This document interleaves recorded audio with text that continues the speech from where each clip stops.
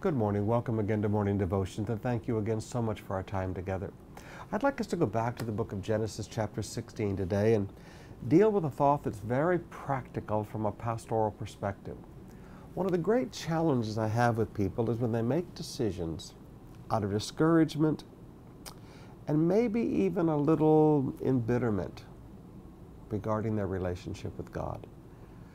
God didn't do something that they thought he should do, or God didn't do it the way they thought he should do it, and they get a little upset with God. Now, I've always made it a point in my life to just keep an attitude with God of, I'm not mad at you. Many years ago, I read a book called I'm Not Mad at God by David Wilkerson.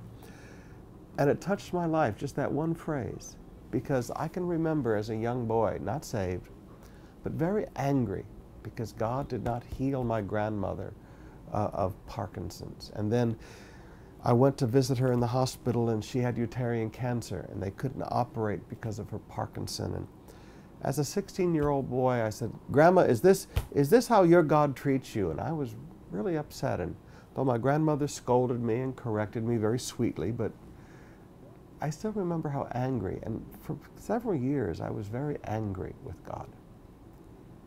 And I remember as a baby Christian reading that book and just making up my mind, whatever happened in life, I would never be angry at God. That whatever happened in life, if I understood it or if I didn't understand it, I was not going to be mad at God. That God was on my side, that he loved me, that he gave his only begotten Son for me. How would he possibly withhold any other good thing from me? Now, when we look at the story of Hagar and Ishmael, we find a story of a decision that was made from an embittered heart. In verse 2, Sarah says to her husband, Abraham, "The Lord has kept me from having children, so go sleep with my maidservant. Perhaps I can build a family through her." But God had always intended to bless the fruit of her womb. God had always intended that she would be the mother of Israel. But because it didn't happen quite as fast as she thought it should happen, she wanted to force things to happen. She wanted to do things her own way, and she blamed God for the problem. Now, please forgive me if you look at all the problem in the Middle East today. If you look at all the hatred that comes against the people of Israel from all the surrounding Arab nations, forgive me, it all comes from this one mistake. How many thousands of generations have suffered because of this one mistake from an embittered, angry heart toward God? All of the hatred that comes against the people of Israel today, those are all Ishmael's descendants. God said he would be a wild jackass of a man, not able to live at peace with any of his neighbors. From the very beginning, God said this is what he is going to be like and all of his descendants after him. All of this trouble came because of Sarah's embittered heart.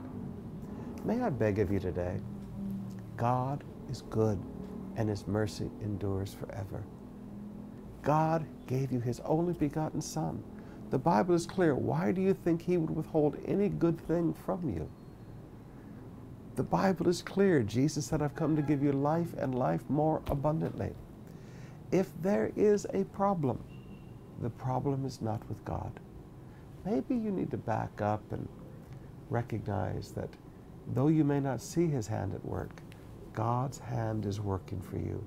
God loves you, and he's working for you. Make up your mind today. I may not understand everything, but I know this. God loves me, and I will keep myself in the waiting room of his love while I wait for my miracle.